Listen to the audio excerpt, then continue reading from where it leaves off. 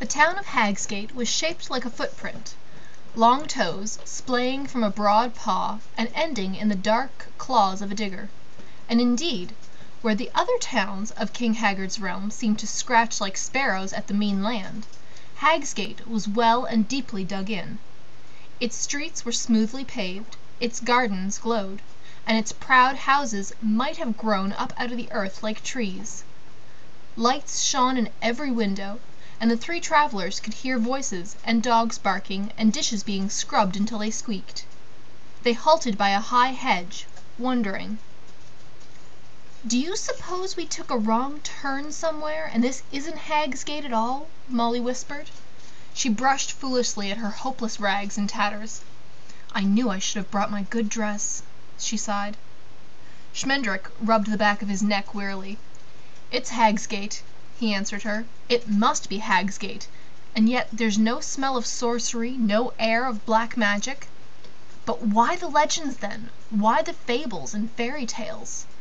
Very confusing, especially when you've had half a turnip for dinner." The unicorn said nothing.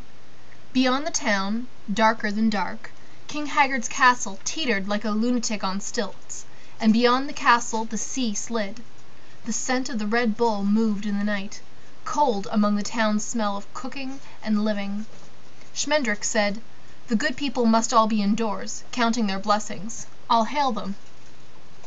He stepped forward and threw back his cloak, but he had not yet opened his mouth when a hard voice said out of the air, "Save your breath, stranger, while you have it." 4 men sprang from behind the hedge. 2 of them set their swords at Schmendrick's throat, while another guarded Molly with a pair of pistols. The 4th approached the unicorn to seize her mane, but she reared up, shining fiercely, and he jumped away. "Your name?" the man who had first spoken demanded of Schmendrick. He was middle-aged or more, as were they all, dressed in fine, dull clothing. "Gick," said the magician, because of the swords. "Gick," mused the man with the pistols. "An alien name." "Naturally," the first man said. "All names are alien in Hagsgate. Well, Mr. Gick," he went on, lowering his sword slightly to the point where Schmendrick's collarbones converged, "if you and Mrs. Gick would kindly tell us what brings you skulking here—" Schmendrick found his voice at that. "I hardly know the woman," he roared. "My name is Schmendrick, Schmendrick the magician, and I am hungry and tired and unpleasant. Put those things away, or you'll each have a scorpion by the wrong end." The 4 men looked at one another. "A magician," said the first man. "The very thing." 2 of the others nodded, but the man who had tried to capture the unicorn grumbled. "Anyone can say he's a magician these days. The old standards are gone. The old values have been abandoned. Besides, a real magician has a beard."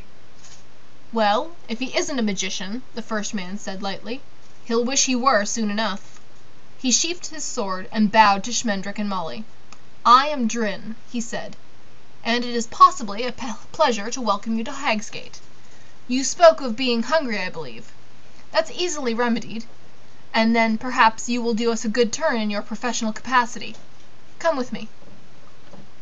Grown suddenly gracious and apologetic, he led them towards a lighted inn, where the other 3 men followed close behind. More townsfolk came running up now, streaming eagerly from their houses with their own dinners half eaten and their tea left steaming, so that by the time Schmendrick and Molly were seated, there were nearly 100 people wedged together on the inn's long benches, jammed into the doorway and falling through the windows. The unicorn, unnoticed, paced slowly after, a white mare with strange eyes.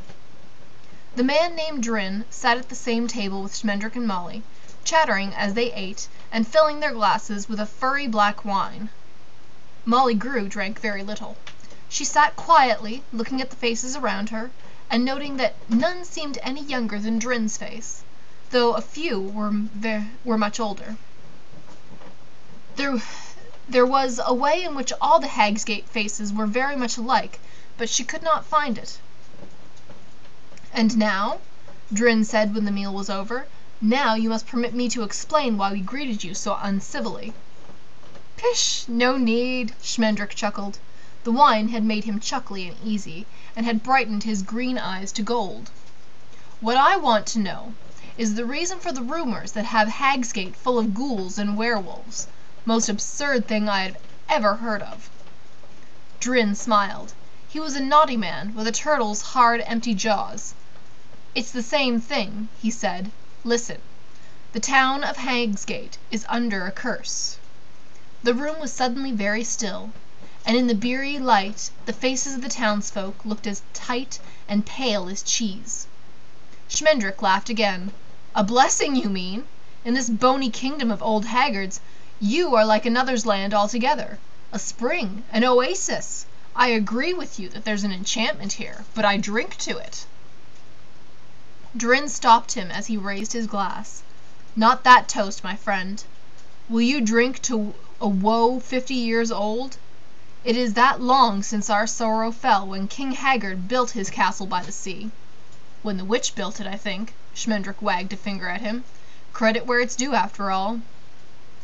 "Ah, you know that story," Drin said. "Then you must also know that Haggard refused to pay the witch when her task was completed." The magician nodded. "Aye, and she cursed him for his greed. Cursed the castle, rather. But what had that to do with Hagsgate? The town had done the witch no wrong." "No," Drin replied, "but neither had it done her any good. She could not unmake the castle, or would not, for she fancied herself an artistic sort and boasted that her work was years ahead of its time. Anyway, she came to the elders of Hagsgate and demanded that they force Haggard to pay what was due her. 'Look at me and see yourselves,' she rasped. 'That's the true test of a town or a king. A lord who cheats an ugly old witch will cheat his own folks by and by. Stop him while you can, before you grow used to him.'" Drin sipped his wine and thoughtfully filled Schmendrick's glass one more time. "Haggard paid her no money," he went on, "and Hagsgate, alas, paid her no heed. She was treated politely and referred to the proper authorities, whereupon she flew into a fury and screamed that in our eagerness to make no enemies at all, we had now made 2.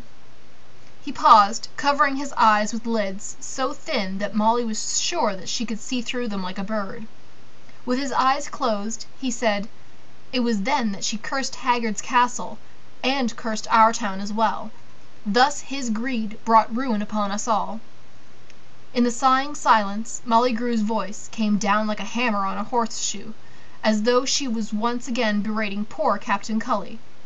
"Haggard's less at fault than you yourselves," she mocked the folk of Hagsgate, "for he was only one thief, and you were many. You earned your trouble by your own avarice, not your king's."